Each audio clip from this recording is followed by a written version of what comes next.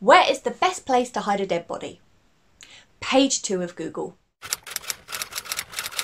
As a small business owner, you are probably looking at creating your own website for your business. Or you're new to search engine optimization and you definitely have tons of questions, especially about some of its characteristics, some of which includes meta tags, content keywords, and backlinks. But in today's video, we're going to be focusing on how important backlinks are to SEO and what you should definitely avoid. Now, first of all, what are these backlinks? Backlinks go by many names like one-way links, incoming links, or inbound links. But basically, they are links that are responsible for the ranking of search results. Who was responsible for this madness?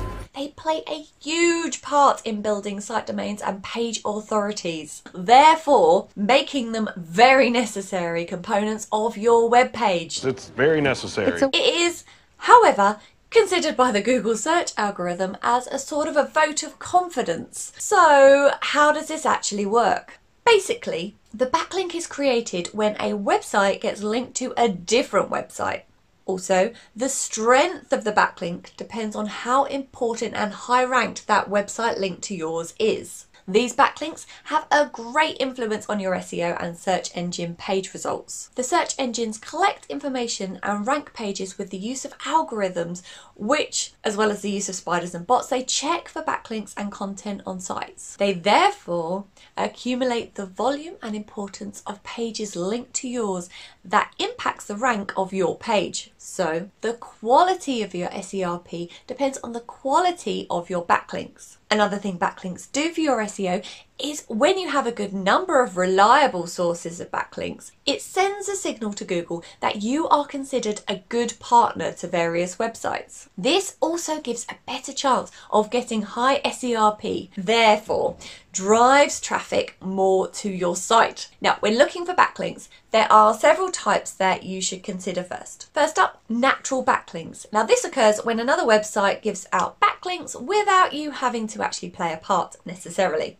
Now, this happens when the owners of websites or authors of articles find your content worthy of following and decide to link your website. Now, this doesn't take more than having to create the best quality of content and website that you possibly can. Now, you could also play a part in this by creating shareable content such as a topical survey in your area of industry or even a useful tool like, for example, a solar panel calculator, for example, and send the link with brief information to contacts in whichever websites or news sites you think might actually find it useful and see if it gets picked up. There are whole departments in marketing companies that work on developing contacts with strong websites such as BBC News and CNN and sending any topical content to their journalists in the hope that it will actually be picked up and a backlink created, and this can prove very worthwhile, as well as providing really interesting and quality content for your website in the first place. You've also got manual backlinks. This is an easy way of getting backlinks, and it can be done by promoting your company or business with the backlink when you actually get the opportunity to be maybe a guest on another website. Now, be careful to make sure that you have the permission of the owner or author to avoid any problems.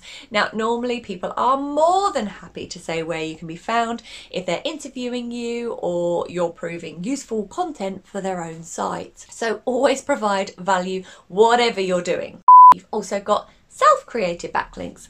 Now, just like the name, you are solely responsible for this particular backlink, and it's basically attempting to trick search engines into thinking that your website is awesome because of all the backlinks there are linking towards it. Now, don't bother with this one. You're a good person, don't do this. There are teams of companies waiting to take your money to provide you with X amount of backlinks, and the minute those powerful, all-knowing algorithms pick up on it, your site will be penalised and moved down the ranks. Plus, most of the websites that offer this will not be connected to your industry in any way and lower your rankings even more. Now we've got do follow backlinks. Now it's natural for a website to have a mix of these next two backlinks, do follow and no follow backlinks. Now do follow backlinks have direct impacts on your domain and page influence, as this also gives strength to your website and increases the ratings. It includes an actual link to your site and contains the anchor text and instructions meant for it, providing Google and search engines with all the juice and connections that they want and giving your site extra kudos. Then we have no follow backlinks. Now these, unlike the do follow backlinks, these don't actually attract site ratings, but they are still of value because they help drive traffic to your site by making it easy for first timers to actually find you. They still link to your site and can help with your branding, but they don't actually have all the background juice and information that Google actually wants to give your site the extra authority from being connected to that particular site. They tell Google not to follow the link, so people will actually go to your website, but this website doesn't necessarily want to be associated with your website, therefore Google won't follow it. Now, you might wonder if all backlinks matter. Now, at the initial stage of building a website, it absolutely does matter. The more backlinks you are able to create, the better for your website. Nonetheless, as we have already mentioned earlier, the backlinks are of different value, with the self-created ones being the least significant compared to the ones that are naturally gained. Another thing to consider when using backlinks is where they are actually placed. Now this is referred to as the location of the link. Now typically the visibility of a backlink to users earns you a higher ranking. So definitely the rating for the link in the middle of an article combined with a contextual backlink will give you more kudos than if it was right at the end of the page. Now just like the location of the link, there are other things to consider when using backlinks, such as the authority of the domain. So whatever backlinks you're able to actually source should be thoroughly checked to be from websites with high quality, as this also helps to increase your ratings in the search algorithm.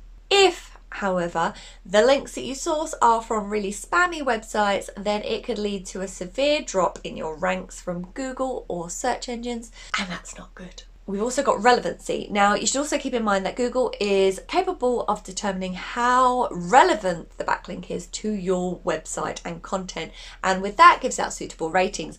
Therefore, the ratings are dependent on the relevance of the websites to each other. If they're relevant, the rating is higher.